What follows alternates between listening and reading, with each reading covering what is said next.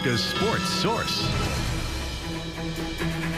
Twins Cameron and Cooper Morris have been teammates on the ice almost as long as they've been brothers, and they have plans to continue making that happen. Let's meet our athletes of the week.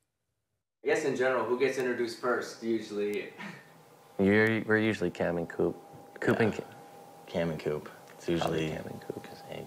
I was born first. I am the older brother. A before O, but that's true too. Morris brothers Cam and Coop, or Coop and Cam, are in fact twins. Like they're amazed we're brothers, and then brothers is a stretch. They're amazed I'm younger. That's also true. But no set of twins are the same. Cameron, a 6-foot forward with silky mitts for putting the puck in the back of the net. Cooper, a 6'2" defenseman, not afraid to drop the mitts and defend a teammate. Despite the differences, the two are inseparable on the ice, having played every season of hockey together since they learned how to skate. I mean, it's gone, 15 years probably now. And that will continue as the twin duo has committed to play for St. Norbert College in Wisconsin, the 5-time D3 national champions. I think it was something that we've always thought about. You want it to happen. Of course, your family wants it to happen because that's something that most parents dream of, most brothers, twins dream of. We were always prepared. It might not be the case as well, though.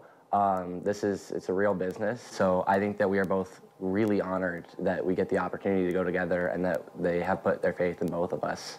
Regulars at local indoor and even outdoor rinks, the Morrises went from fans to fan favorites, helping establish the Anchorage Wolverines the last 2 years, Alaska's newest junior hockey program. And then out of nowhere, like, I am those people, we are those people, my friends are those people, and like, it just feels great to like hopefully think that there's kids out there that are now watching us and watching future Wolverines play that get to feel that and hopefully idolize us and grow as hockey players as well, so that we can keep building this game that we all love. Their chemistry on the ice is an advantage unlike any other, but it's the support off the ice that's gotten them to the collegiate level.